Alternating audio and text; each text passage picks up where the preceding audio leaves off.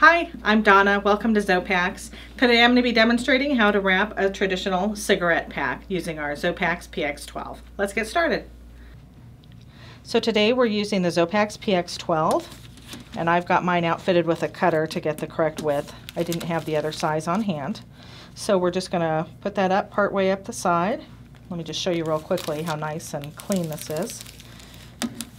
Just do a nice quick wrap and then we'll slow it down and go over the steps. And let me just show you how that compares. The one on the top was the store-bought, and this is the one I just did. Look how nice and clean that is. Let me do a few slower.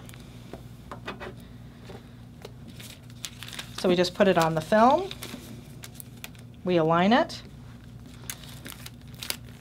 we hold it in place with our index fingers, fold our fingers back, we tap and press down.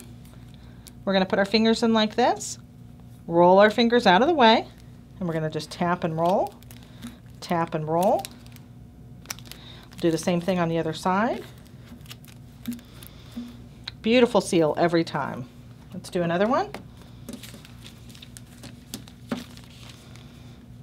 We're lining that up.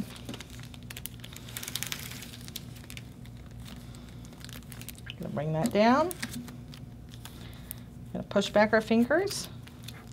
Just tap that against there. Fingers go in, roll the film back out of the way. We're gonna tap this front edge and down, and then we're gonna tap the back edge and down. And you can see it folds. This machine does a beautiful job with these small cigarette boxes. We think you're gonna be very pleased with it. As always, we recommend that you rewatch these videos. You can order these products at www.xopax.com. You can also watch more videos on our YouTube channel. Just type in Xopax, X-O-P-A-X, in the search bar and get lots of tutorial videos. Thanks.